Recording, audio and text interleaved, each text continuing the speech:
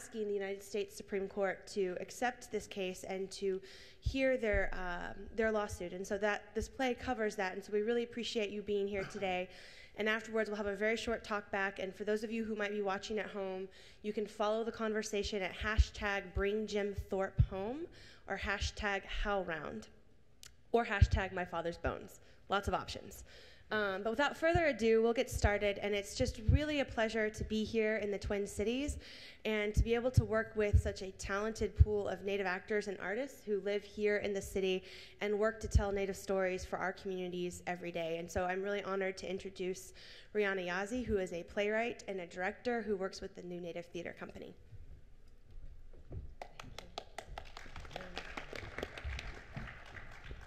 Hi, my name is Rhiana Yazzie. I'm the artistic director of New Native Theater. We are the Native Theater here in the Twin Cities, heading towards professional 501c3 status, and we've been here in the Twin Cities for about since 2009.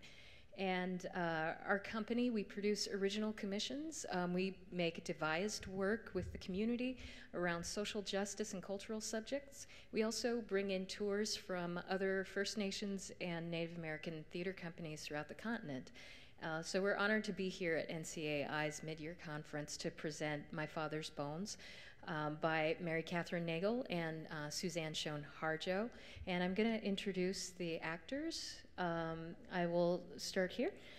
Inez Dakota, Donovan Mountain, Brian Joyce, Jeff Jordan, and Francisco Benavides. Thank you.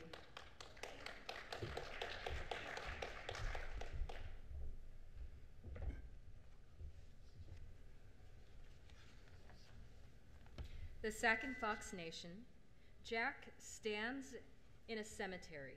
He's surrounded by tombstones, each one displaying the name of a sibling, aunt, uncle, grandparent, or other relative.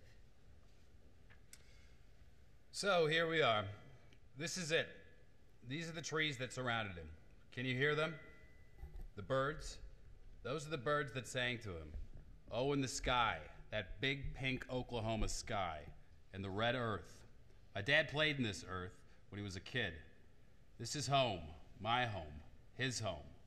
We were born in this dirt, and when we die, we go back to this dirt. Or at least that's what Dad wanted. Grandpa and Grandma, they're here now. Over there, that's my auntie. My dad's brother, my uncle. Some of my cousins, Dad's twin, died when he was 9, and he's buried right there. We're all here, except Dad. They took him. Buried him far away from here, someplace they named Borough of Jim Thorpe, Pennsylvania, a place he'd never even seen. My dad, you may know him, or maybe you think you know him. Sure, he was famous, and yeah, he won some gold medals at the Olympics, but that didn't change who he was. To my dad, he was always Sac and Fox, ThunderClan of the Sac and Fox Nation. And that's one thing you should know about us Indians. We're no different than white people or any other folks. We want to bury our loved ones, with our mothers, our fathers, and our brothers. Dad always said, he told me, Jack, when I pass, when I take the journey, I want to be buried at Sac and Fox, the Sac and Fox way. So I gave him my word. I made him a promise. The Sac and Fox burial ends on the 4th day when elders hold the name return ceremony. In our way, we give our people their clan name at birth or in early childhood. And when that person passes, that name is returned to the clan. After the ceremony is concluded, the person can be laid to rest. I was 16 when Dad passed, but I remember the 4th day as though it were yesterday. 1953, Sac and Fox Nation, Jim Thorpe's funeral. Jack, now 16 years old, and Bill, 25, stand together. They sing a Sac and Fox prayer song. After some time, a highway patrolman enters, followed by Patsy. They interrupt the song and the entire ceremony. What are you doing? I've come to take him. Take him? Take him where? He's cold, too cold. We haven't finished this ceremony. Put him in the hearse. Now? Yes. I think they're praying. I said put him in the damn hearse so we can get the hell out of here. You can't interrupt the name return ceremony. I don't have time for this Indian nonsense. She can't take him. We didn't finish the ceremony. Where is she taking him? I don't know. A promise is a promise. We'll finish the ceremony and bury him at Sac and Fox. May 1954, East Mock Chunk, Pennsylvania. The mayor and Patsy sit in a local diner sipping on 2 cups of coffee. How's your coffee? Fine. We don't have much in this sleepy little town, but this diner, it's something we're proud of. Lukewarm, really? Oh. Tastes like it was brewed yesterday. Oh, well, we can't have that. Matt! Yes? Get our guests some coffee. Some real coffee, not your leftover pot of coffee. Yes, sir. He's new. He must hate his job. Oh, no, I'm sure he loves it. I mean, there's nothing else here. The mines closed, all of them, just over 5 years ago. Without them, well, let's just say everyone around here is looking for a job. Matt's lucky he found one. Matt returns with a cup of coffee. He hands it to Patsy. He waits to see her reaction. With deliberate delay, she brings the cup to her lips, sips, and then she smiles at him. He exits. I have a contract here ready for you to sign. How much you gonna give me? You want compensation? I'm giving you his body. Yes, but we agreed to change our name. We're renaming our town. From now on, it's going to be called the Borough of Jim Thorpe. My husband's famous. I'm aware of his medals. So when you name your town after him, you're gonna make money. I think it's all fair that I get a piece of it. Matt returns to the table with their breakfast. I ordered eggs. Yes. I didn't say scrambled eggs. Oh. If I wanted eggs scrambled, I would have said so. How would you like your eggs? The way I ordered them.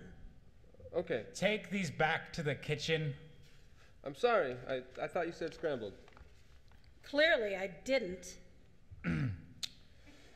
We would be more than happy to compensate you for your husband's body, but we need you to agree that this agreement is binding. I said I'd sign. What more do you need? Your agreement that this contract binds not only you, but all of his heirs. You okay with that? Fine by me. When do I get paid? When do you need it? Now? Matt returns with a plate of eggs served sunny side up. What's this? Your eggs? I said poached. Poached eggs. Not scrambled, not sunny side up. I'm so sorry. I can't eat this. Please, poach us some eggs. Yes, sir.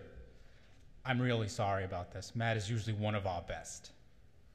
The mayor, he smiles, then places a contract in front of Patsy and hands her a pen. She signs. What? I just thought we might shake. I signed. We don't need to shake. Where do you want the body? Where? When? Maybe in a month or two. I need to leave it with you today.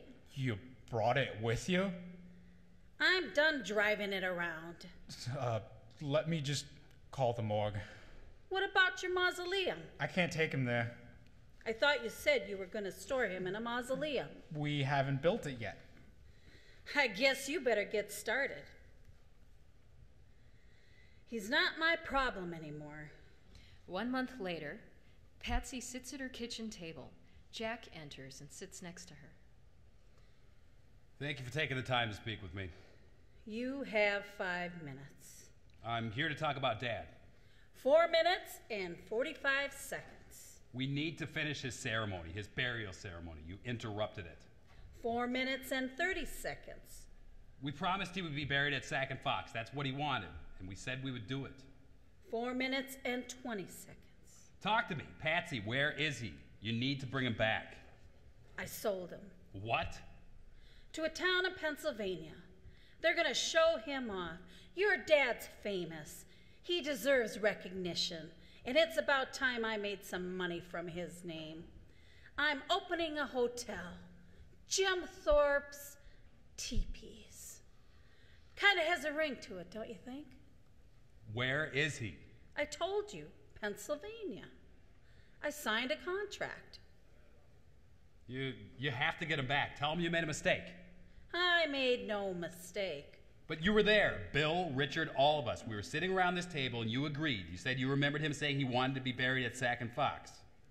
You think I care about what he wanted? Well, yes, I thought maybe you would. The biggest mistake I made in my life was marrying him. My mother warned me. She said, Patsy, don't marry that man. Once a redskin, always a redskin. Even when he's famous. But I was stupid. I thought it'd be glamorous. I thought we'd eat oysters and drink wine and live the high life. But I never got to enjoy any of that life. I'd tell him, you're famous, Jim. You have fans, millions of them. You won gold medals, for Christ's sake. Go put your face on a billboard. Sell some soap or cores or beer. We could have been millionaires. But did he care about making money? No.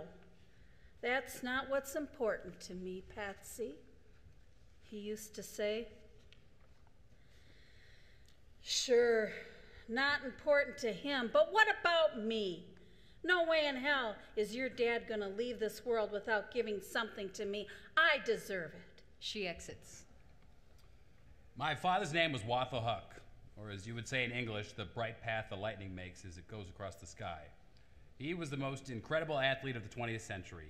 Most remember him for the gold medals he won in the 1912 Olympics. He won both the decathlon and the pentathlon, a feat no one's ever duplicated. His scores in the combined 15 events were off the charts. He set records that took decades to break. But what do you remember my dad for? The medals that he won? The records that he broke? Or the town that changed its name to his? Me, I just remember him as Dad because that's who he was. That's what was important to him. The mayor's office in Jim Thorpe, Pennsylvania, 1986. You must be Jack. Principal Chief Jack Thorpe. Principal Chief? Of the sovereign nation, Sac and Fox Nation. I'm here to collect my father. I don't think that's possible. We signed a contract. He never signed anything. His wife did, and we lived up to our end of the bargain. That's about as American as you can get. He wanted to be buried with his family at home. Thanks to us, Americans still remember him. They drive through our sleepy little town just to see his grave, and there they read about his achievements. This isn't what he wanted. He wanted to be buried at his home. This is his home now. You're standing in Jim Thorpe, Pennsylvania. We named it after him. He has his own zip code. Watho Huck. What? His name is Watho Huck. The mayor exits. I spent years trying to bring Dad back. I begged, I pleaded, I prayed, and when that didn't work, I did what you non-native folks do all the time. I filed a lawsuit. But soon after that, well, I realized that maybe I wasn't going to be able to keep my promise. Maybe I wouldn't last long enough to bring Dad home. So I asked my brother if he could. January 2011, Bill enters. Remember when Dad used to take us out back to play football? Just about every Saturday. Even in the rain. He always passed to you. He passed to you. He passed to you first. Sure, I mean, I was the youngest. He always looked out for the baby. He was the strongest man on the face of this earth. When he saw someone weaker than him, he always stopped to help him out. This lawsuit, Jack, it's the right thing. I'm so glad you did it for us. I want you to be named the plaintiff. What? You mean... Instead of me. I don't know nothing about NAGPRA. You don't need to. We have a lawyer, a very good one. But you're doing such a great job. I'm dying. Don't say that. I have cancer. Your doctor said... I have a month, maybe 2. And someone has to bring Dad home. We'll bury him next to you, I promise. July 16th, 2012, Tulsa, Oklahoma. Lawyer Steve Ward enters. What if I don't know what to say? Just answer his questions and listen for my objections. I'm nervous. You will do fine. Can we cancel? You have to testify. Why me?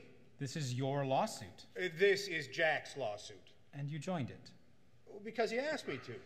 Depositions are very intimidating, I know. I'm not intimidated. Remember what we discussed. If you don't know the answer to a question, you say, I don't know. But I don't know. I don't know what to say to convince these people to let us bring Dad home. If I knew, I would have said it by now. I would have said it years ago. I remember when Jack first ran for principal chief. I looked at him and I knew he had a plan. He was going to bring Dad home, but now Jack's down there and I'm up here, and if I don't say the right thing, they won't let Dad come home. Kind of makes me not want to say anything at all. William Schwab enters and sits on the other side of their table.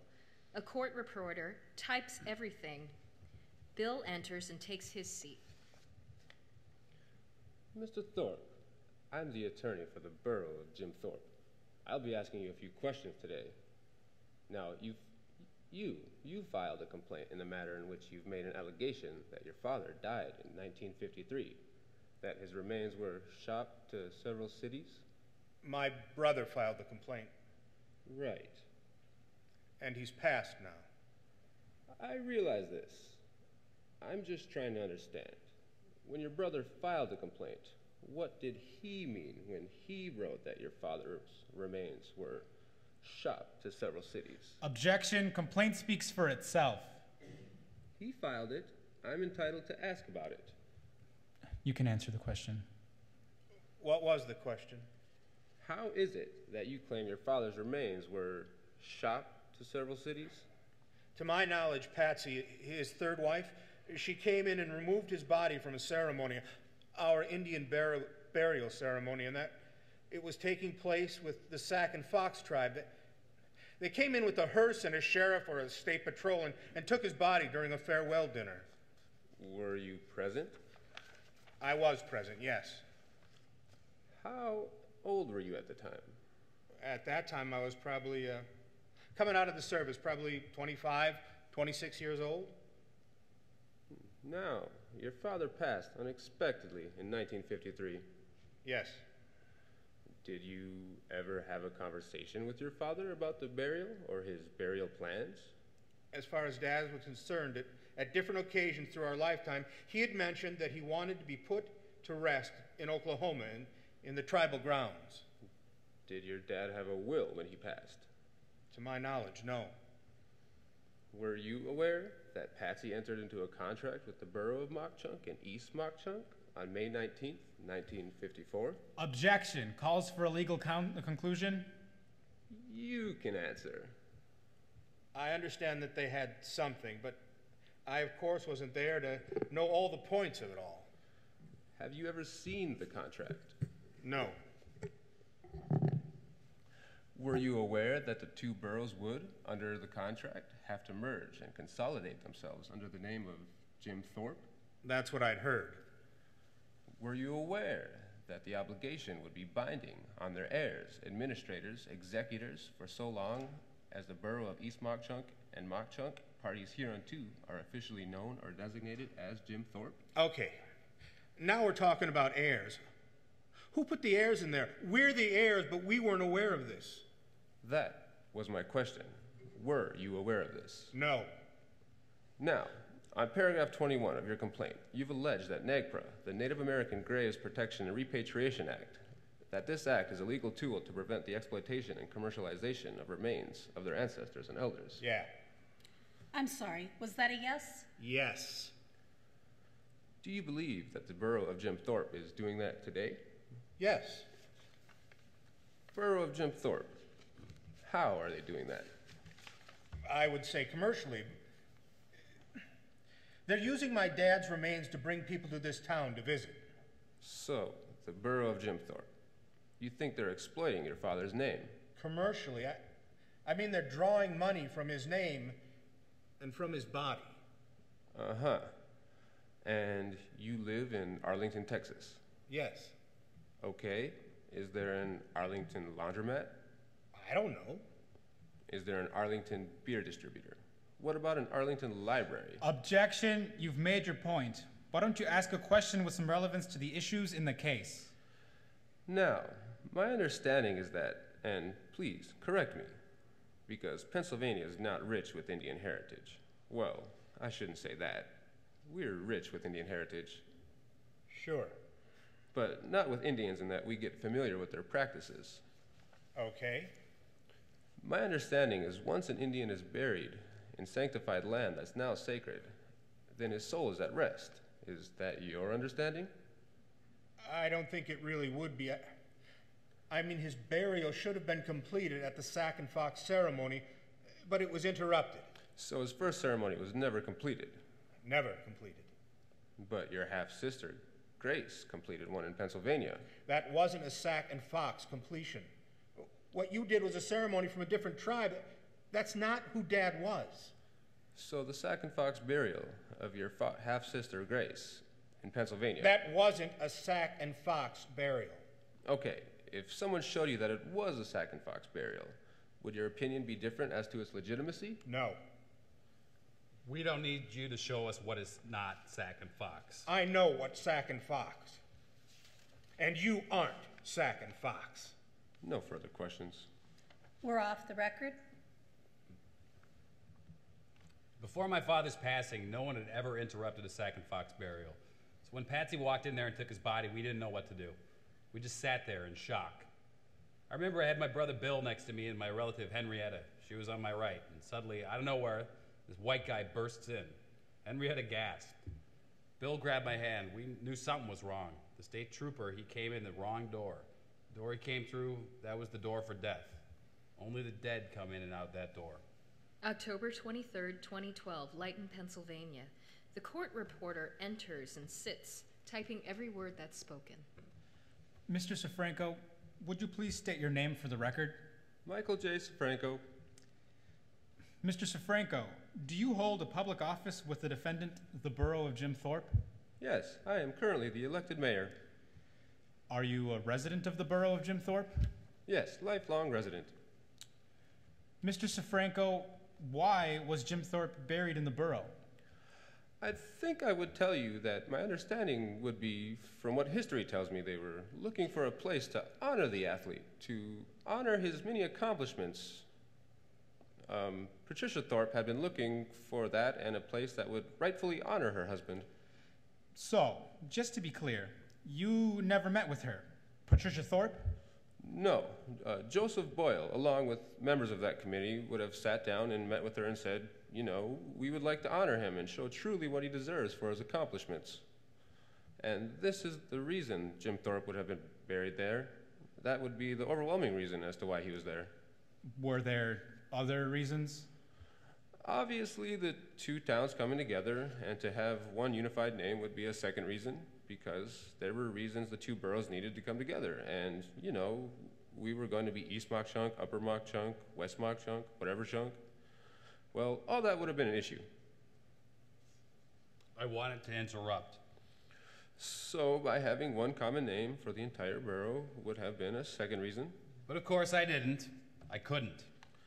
Getting that together would have been, that all would have been the reason, yes. One final question. I wanted to ask. Do you have proof of the contract you claim to have signed? Why won't you let my dad come home? There was a contract, but then again, you're asking me if I have proof of that or any documentation on that, and I can't show you that. But if I could take you back to 1954, I'm sure I could take you to a coffee shop. I'm sure I could take you to a breakfast area and say, hey, they sat down at a kitchen table or dining room table, or they sat down in a diner and discussed, hey, what are you going to do about this? But as far as the official borough documentation that I could show you this was being discussed at the time, no, I have nothing that I, as the mayor right now, can show you. But Patricia Thorpe showed up and they signed a contract. Thank you. That concludes my questioning. It's 3:36 p.m. Eastern Standard Time, October 23rd, 2012. We're off the record. Native American Graves Protection and Repatriation Act. It's a little thing Congress put together and passed in 1990 for our civil rights, Native American human rights. When Congress found out about a serious problem in America, for some reason a lot of non-Native folks think they should be able to buy and sell our remains and the remains of our ancestors, our hair and bones and skulls. Scientists were digging up our heads to study them. Some were collecting our bones for trophies. Others were using them as tourist attractions. But we're human, we're people. And just like any other folks, we have the inalienable right to be buried in the same soil as our relatives and have our ashes sent to the many directions from places of our choosing. NAGPRA recognized that we have that right. And then this court in Pennsylvania denied it. Michael Safranco and secretary enter the mayor's office in the borough of Jim Thorpe, February 2015. We won. Feels good, doesn't it? I didn't think we'd win. I wasn't sure. But we signed a contract. Yeah, well, I'm not a lawyer. I'm just a common citizen, and as a common citizen, I always thought a contract was a contract, no matter how you sliced it. But apparently some instances, it's not. You aren't a common citizen. You're our mayor. I'm just glad we won. Glad we got the district court overturned. You know, I voted for you twice. Thank you. And I think you're doing an amazing job. I don't know how you do it. I get out of bed every morning. That's the first step. So if we won, that means no more depositions, no more late night brief readings, no more long conference calls. It's over? This is the American legal system. It's never over. You just said we won the appeal. In the Third Circuit, they could appeal to the Supreme Court. My dad always talked about before, when this was mock chunk, back when we had coal mines. By the time my dad was old enough to work, the mines were all shut down. We don't have mines anymore, and we don't have that beautiful ridge above the river. But so Daddy always said, Jim Thorpe's all we have. Where the folks used to come and hide, 'cause the mine that away. So all we got in this town is a dead Indian we buried here, and we're honoring him. They won't ever take that away from us. And we won't let them. Michael Safranco and secretary exit. Steve Ward and Bill enter. Tulsa, Oklahoma, February 2015. We lost. How is that possible? Appellate court says Judge Caputo got it wrong, that NAGPRA doesn't apply. They said that applying the plain text of the statute here would lead to a result that Congress never intended. They think Congress didn't intend for Dad to be returned home? Right. Under the statute, we win, but they applied the absurdity doctrine. What's that? It's a doctrine that courts apply when they don't like the result of applying the plain language of a statute. They call that a doctrine? I agree, it's absurd. I tell you, it's absurd. Interrupting a Sac and Fox burial ceremony and selling someone's body for money. I know you're upset. We have to appeal. Sure. You said after the argument in the Third Circuit, if we lose, we have the option of appealing to the Supreme Court. We do. You don't think we should? Indians lose about 98% of the cases they bring to the Supreme Court. Then why do they keep bringing them? There's nowhere else to go. I told my brother I'd never give up. I made him a promise. Okay, I'm just telling you, Indians don't have a good track record in front of the court. Dad always said he never saw a record he couldn't break. In the cemetery where everything began, the Sac and Fox Nation. Bill stands in front of Jack's grave. Some prayer tobacco for you, brother. I guess you know by now we lost in the appeals court. I don't know what went wrong. I really thought for a moment there we were going to bring Dad home. I'm sorry, Jack. You're here, Dad's still in Pennsylvania. This isn't the way things were supposed to be. But we're going to appeal to the Supreme Court. I'll never give up. Someday. We'll bring him home. Someday. We'll finish his ceremony. I promise. The end.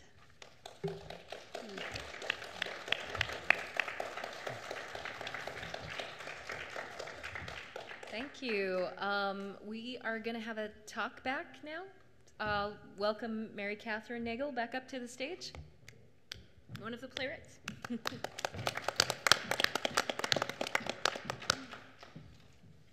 you so much for that fabulous reading. It was really powerful. And now we have just a little bit of time, I think until 1:30, when we have to give over the space to have a short talkback. And we have here with us Suzan Harjo, one of the two playwrights, and we also have John Echohawk, who's the executive director of the Native American Rights Fund, and NARF has been very involved in this campaign, both as the author of the NCAI amicus brief asking for the Supreme Court to review the Third Circuit's decision, and also, if you're familiar with Richard Guest and the work he does with the Tribal Supreme Court Project in trying to reverse that really horrible record that the Supreme Court has created for itself, where they oftentimes come down on the opposite side of Indian country.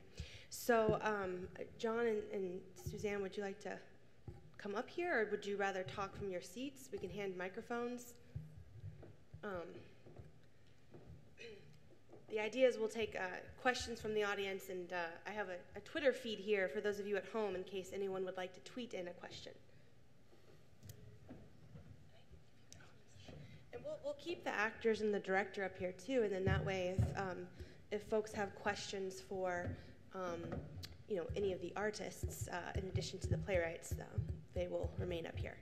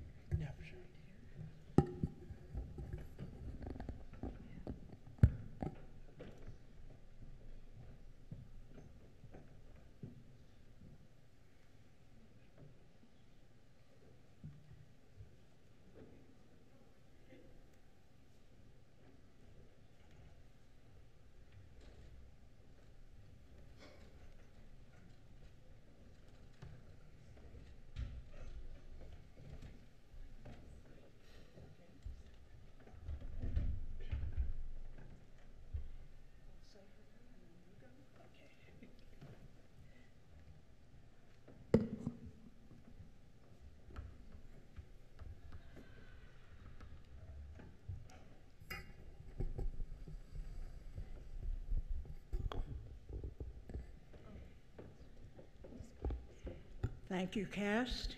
Thank you. Thank you. Thank you, director. Thank you, Mary Kathryn. Thank you, audience. Give yourselves a round of applause.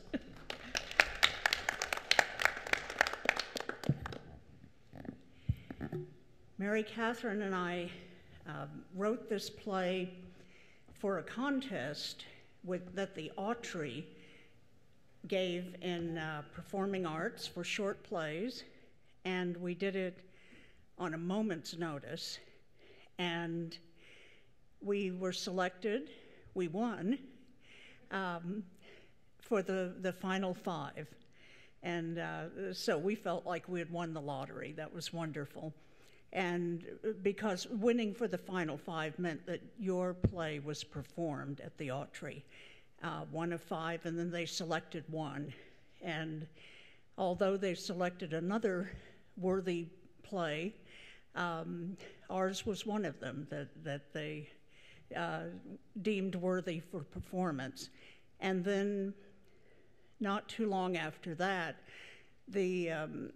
while the Third Circuit was still deliberating, we took the play to the University of Pennsylvania Museum, to the Cultural Heritage Center there, and had a performance by a local troupe and local director, and we had followed that by a panel. Richard Leventhal, the head of the Cultural Heritage Center, Lucy Fowler Williams, the keeper of the North American collection at UPenn, and one reason that I wanted especially the play to be done at UPenn Museum is that it's the leading archaeology museum, and we thought maybe this could get out in the world of Philadelphia and Pennsylvania, that if the leading archaeology museum could get behind bringing Jim Thorpe home, that the rest of them could get in line as well. So we also had Chief George Thurman from the Sac and Fox Nation, and one of his staff members, and John Echohawk from Native American Rights Fund. And it was a really interesting panel, full auditorium there, and it was simulcast by HowlRound, so a live streamed. So we got a lot of good coverage. Unfortunately, it was the week after the Third Circuit made its decision. And then we moved to Oklahoma City to the Sovereignty Symposium, and I was invited to be on a bunch of panels at the Sovereignty Symposium, and they asked me what else I would like to do, and I said I would like to have the play done. And they agreed to that and really did it upright. The Sovereignty Symposium in Oklahoma is a big deal in Oklahoma legal circuits. It is sponsored by the state Supreme Court justices, and this performance was hosted by them in the Judiciary Center, right next to the state capitol, and right before the main reception for the sovereignty panels. So they really accorded us a place of honor to do this. And we also had a panel during the Sovereignty Symposium. And on the same day, which coincided with the with the announcement of the petition for certiorari before the Supreme Court, the play was done at noon, right before that press conference in the atrium of the lawyer's office. And so then that was the lead-in also to the announcement of the petition for cert. And we had a wonderful cast led by an old friend of mine, really old friend of mine. We're both old friends from the 60s, Richard Ray Whitman, who's such a great actor, and he graced us with his presence in our play. So it is now my privilege to turn this over to another dear friend, not quite so old, John Echohawk.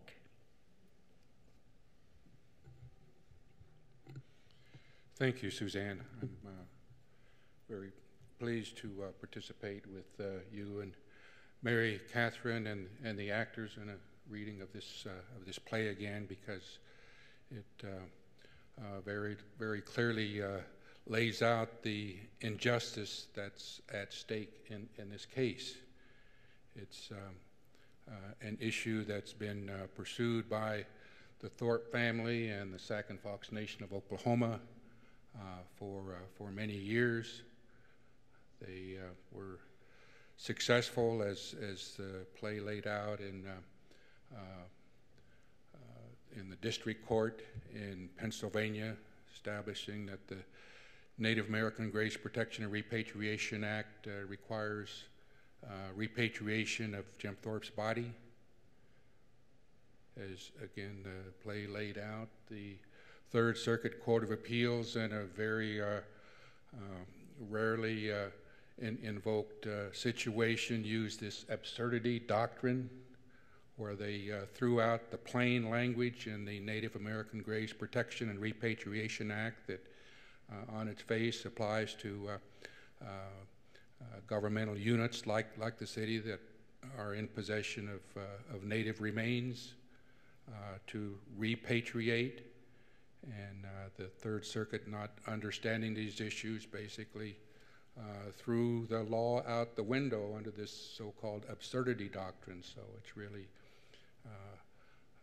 a situation where there's no choice for the family and the Sac and Fox Nation but to seek to have the United States Supreme Court review this decision. And as Suzanne mentioned, that petition for review was filed in the Supreme Court in June, earlier this month, and we were honored and privileged at the Native American Rights Fund, under the Tribal Supreme Court project that we operate together with the National Congress of American Indians, to participate in this case. We have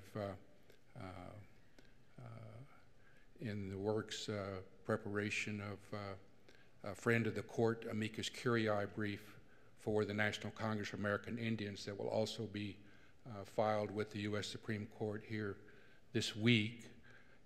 Our primary author of that brief from the Native American Rights Fund is Staff Attorney Matt Campbell, sitting in the back there. He's been working really hard on this brief, and it's just about ready to go. We really appreciate Matt's effort. The Association on American Indian Affairs will also be filing an amicus curiae brief in the case, and that brief will be filed on behalf of Senator Ben Nighthorse Campbell, as you know, in Northern Cheyenne, who is a former U.S. Senator who was very instrumental in the passage of the Native American Grace Protection and Repatriation Act in 1990, together with then Congressman Bill Richardson from New Mexico, of course, who's since gone on to be a governor of New Mexico and UN ambassador and all kinds of stuff. But Bill Richardson knows what he's talking about as well. And in addition to that, the current co-chair of the Native American Caucus, Tom Cole, who's a member of the Chickasaw Nation, he is on the brief as well that's being written by the Association on American Indian Affairs. And the authors of that brief are here too, Mary Kathryn Nagle, who of course you already met, and then I think Jack Trope is back there as well, and Jack worked on that brief too. So it's getting teed up for the United States Supreme Court under the process and procedure that they have. Of course, there will be more briefing in the case from the borough of Jim Thorpe and others, and then the Supreme Court will decide whether it's going to hear the case or not, and that will probably be something they decide when they return for their fall term in October. I think, as many of you know, the Supreme Court went out of session here just earlier this week. I think maybe today, I think, is the last official day, or maybe tomorrow. But anyway, the court takes the summer off, so these briefs will be filed over the summer, and then when the court comes back in the fall, then it will decide whether it's going to hear this case or not. And of course, we're very hopeful that they will.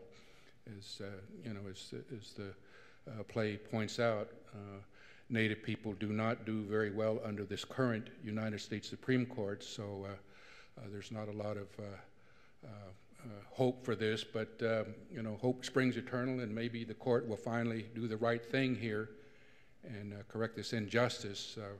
We're at the same time working with NCAI and Suzan and Mary Kathryn and everyone else to publicize this case, because as the play lays out, there's you know, a real story behind this case that needs to be told, and hopefully the justices get wind of that, and they do more than just, you know, read the briefs and think about that. They really understand that this is a basic human rights issue, and that it's something that they need to do something about. So we all hope and pray that the court will choose to hear this case in the fall and take it up and apply the law as written by Senator Campbell and Congressman Richardson and supported by Congressman Cole today.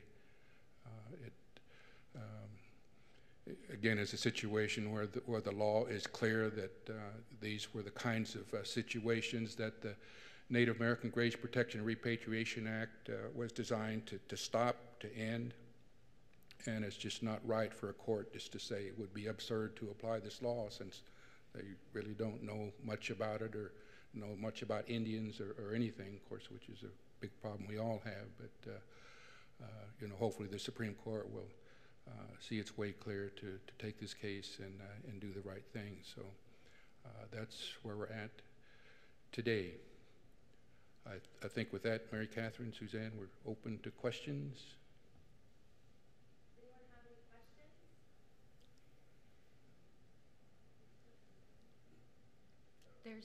There's a microphone. Hey, thank you today. This was very good. How does the Supreme Court decide whether to hear a case or not? The U.S. Supreme Court gets it's the court of last resort, gets many, many petitions to review lower court decisions. And of course, they've only got so much time from the time they come in October to the time they end their session in June to hear these cases. So even though they have, I think, thousands of petitions, there's only a handful of cases that they can take. And by handful, I mean maybe 70 or 80 or something like that. So a very small percentage of these petitions actually get granted by the court. And of course, they, in their judgment, take the cases that are most important to the nation. And so that's kind of the criteria they use, and hopefully this case will be one of those that they take. Could it be sent back to the lower court to rehear it?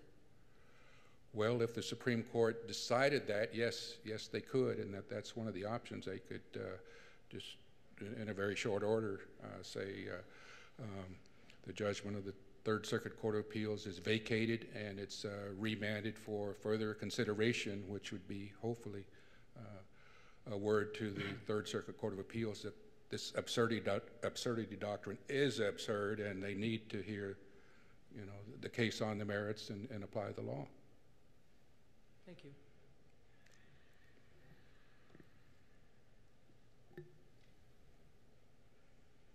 I'm sorry, during the introductions to your group, I wasn't sure if any of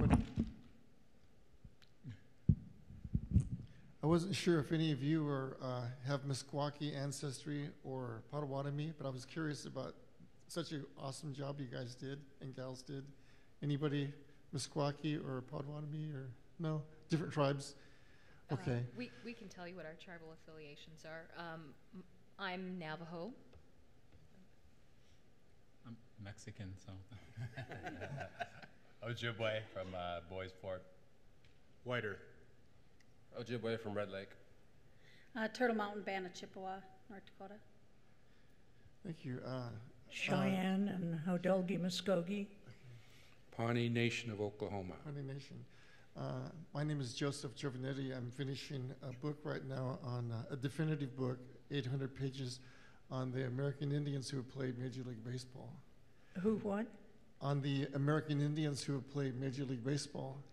And I wrote to 10,000 Major League Baseball players asking about their backgrounds. And the book will be coming out next year, Carolina Academic Press. It has about 500 photos in it, including Moses Yellow Horse, Chief Bender, Jim Thorpe, hundreds and hundreds of American Indians from about 60 tribes. And I had a chance to meet Grace Thorpe once in 1995. The Giants honored her at Candlestick. And she was delightful to talk to. She said that, when they call me and ask me who's better, Michael Jordan or your father, Jim Thorpe, she said, I always ask them, how many sports did Michael Jordan play? And I think she made her point. And the other thing she told me, I got to talk to her for a second. She said, when my dad went to Carlisle, my grandfather Hiram had to sign an agreement saying he could not come home for 5 years. But I don't think that stopped him from coming home. Thank you. Grace was a friend of mine, and Jack was a friend of mine. And I'm just now meeting and becoming friends with Bill.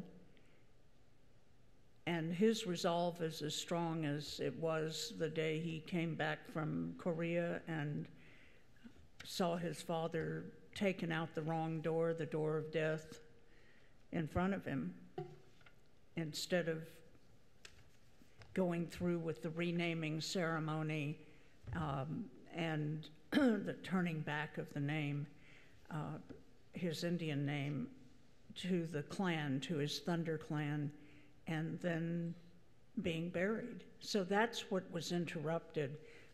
So we're dealing here with people who are, excuse me, who are living relatives, who are living witnesses to that having happened. And John and I are living participants in the development of the Native American Graves Protection and Repatriation Act, which we started in 1967 and continued through to 89 and 90, 89 when we got the historic repatriation provision in the National Museum of the American Indian Act.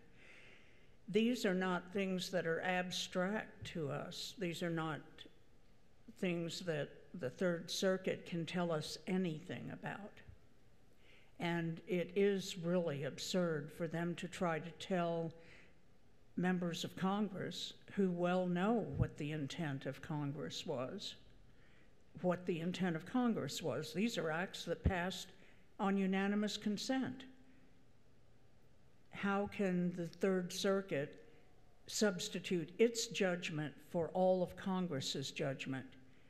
That's what I think is absurd.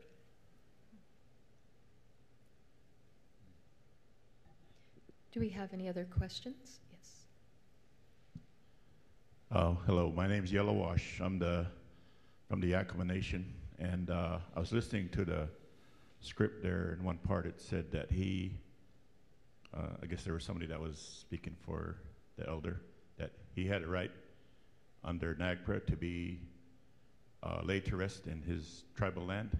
Was that part of the script? Did I hear that right? I think so. Somebody said that he has a right. So John, we're dealing with what we call the Ancient One.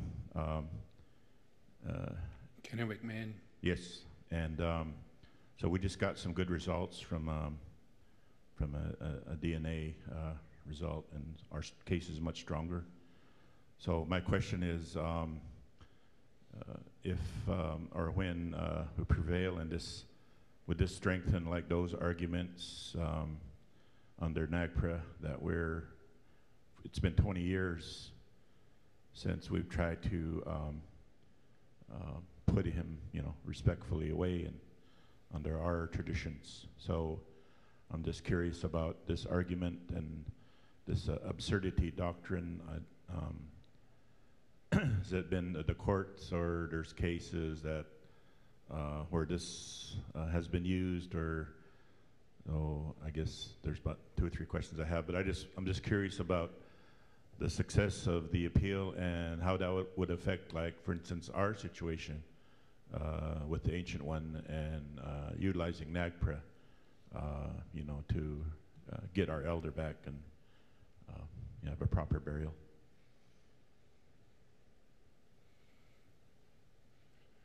I think many of you know about that case, that Kennewick Man case, where remains were found up in the northwest area, and the tribes laid claim to those remains, and it ended up in court, lawsuit filed by some scientists, and where you talk about an absurd result, it ended up in the Ninth Circuit, deciding that somehow these remains were too old to be native, and that there was people here before us, and and so they took the remains away, and then of course as they do, they study, and then the studies just recently came out, a lot of publicity about it, and guess what? The remains are native remains. So things are in the works, as I understand it, to get everybody to recognize that, and then return the remains to the people who they belong to for proper burial. And so hopefully all that's going to happen, and with the publicity that's received, I would hope that would be something that would help educate the Supreme Court about NAGPRA and these issues, and how the law should work, and maybe heighten their awareness about how the law should work in the Jim Thorpe case as well. That's my hope. What they don't know, and what's not before them, unfortunately, is that the scientists who were opposed to the Columbia River tribes getting back the Ancient One for reburial, and they never say that he was buried to begin with, that he was buried along the Columbia River.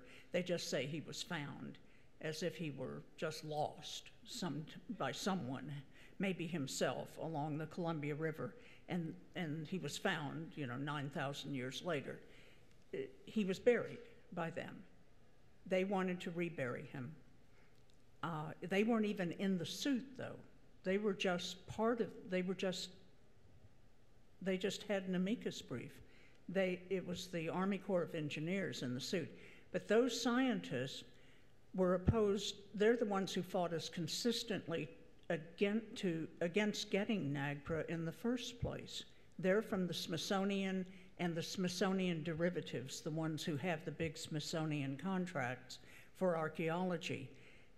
And they are the ones who fought us, and then once NAGPRA was law, they fought to dismantle it, including the Ancient One litigation that went on for so long.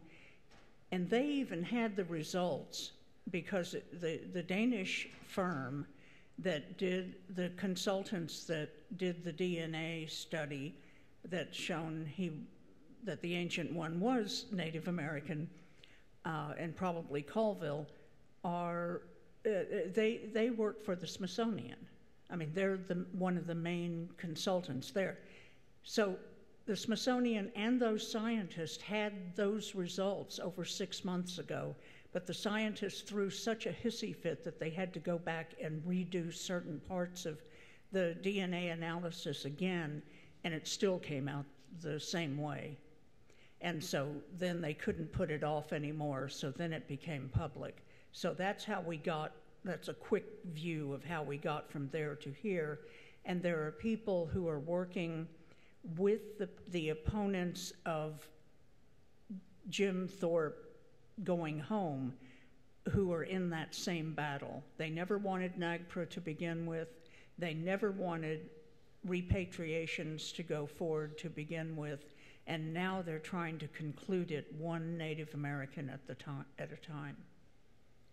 So bring Jim Thorpe home, and don't leave this room without signing or taking with you this petition, this letter, open letter to the mayor, council, and citizens of the borough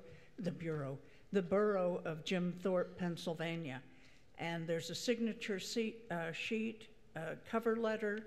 So take one home or fill one out and leave it with us, or send it to the address in the red box below at the bottom of the page. It'll tell you where to send it. You have another question? Yeah, my name is Tom LeBlanc. I'm assistant in Wapton, Dakota. In 1990, Dennis Banks and about 14 Native runners, I was one of them, ran on what we call the Great Jim Thorpe Run from Onondaga to San Francisco to help get back his gold medals. And the publicity from that helped get back those gold medals, even though they were replicas. And I didn't realize that it just goes on with Jim Thorpe. And that I think a key maybe is publicity, because the thing that got back the gold medals was like these petitions and publicity, because this case is somewhat unknown, even in the Native world. So I think we need to somehow work on publicity to get him back home. Thanks. Well, we're so happy that our brother Dennis Banks organized that run, and we urge him to do so again. Here's another one for him. If we can suit up and do this, so can he. I'll just add that I have a lot more petitions, so if anyone here today would like to take extra copies home and just hand them out to people who can fill them out, and you can put them in the snail mail, or you can scan them and email them. I'm sure if you have a youth to help you, you could figure out a way to send it from a smartphone. You know, there's multiple different ways to get it to Sac and Fox Nation. And for those of you who may be tuning in from home on HowlRound, if you go to NARF's website, and if you can just Google Native American, if you just Google Native American Rights Fund and Jim Thorpe, it'll take you directly to that. It's the easiest way just to get to that page, and the petition's online, actually on that page. And for those of you who use Twitter, you can look at #BringJimThorpeHome, and you'll see lots of tweets that will lead you in that direction. So I think, yeah, the more people can share this petition, and also just share the story and talk about it, tweet about it, post on Facebook about it.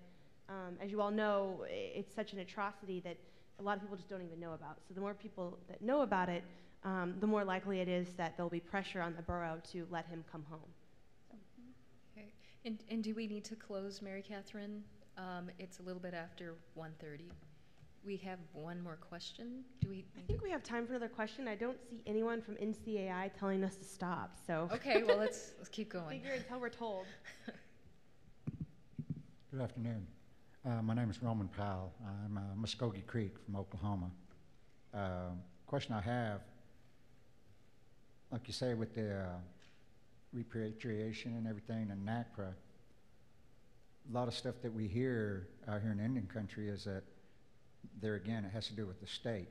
You know, we have federal laws that are supposed to be there to protect us in this, and you know, the remains of our ancestors, and you know, whether it's funerary objects or you know, sacred sites, all this falls under a NACPRA. But yet, what can be done to make the states adhere to those federal laws?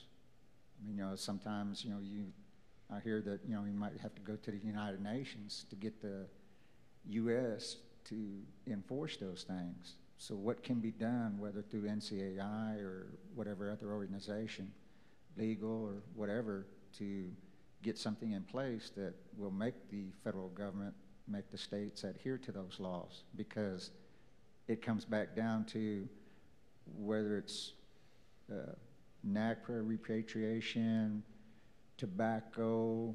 I mean, all along these lines, the state seems like they have that authority, and a lot of nations are supposed to be sovereign. But then, you know, we let the states dictate to some of these tribes that what we can and can't do. Is there some thoughts or maybe something in the works that could be done to maybe address that will help others in the future?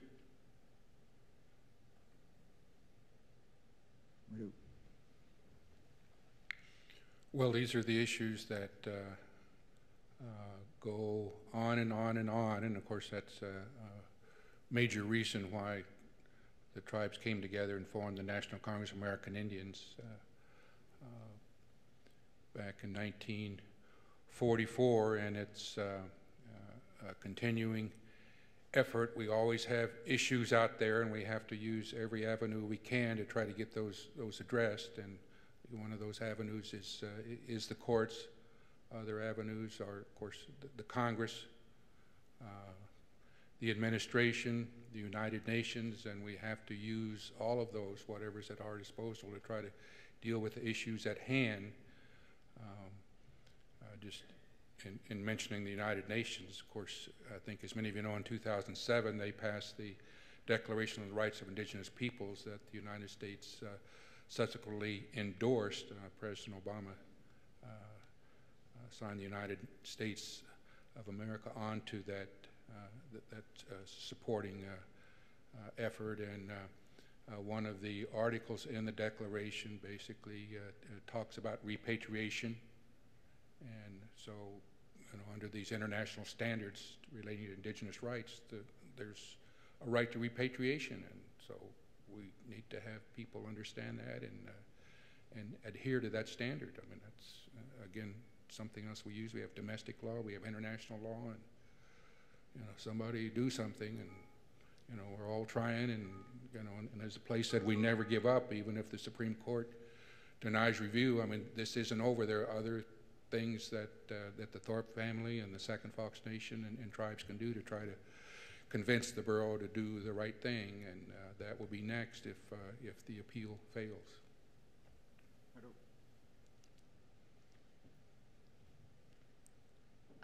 Do we have one last question? I see a hand. Could you come to the microphone, or could somebody hand her the microphone?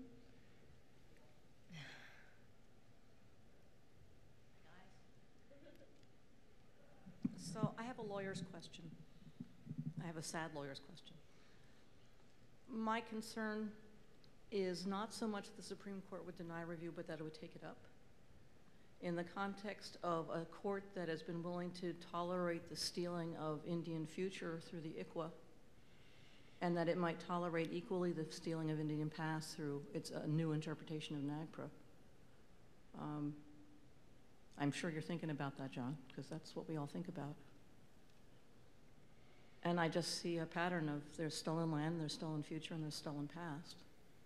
And Jim Thorpe sort of bridged all of that by being stolen away to the boarding school.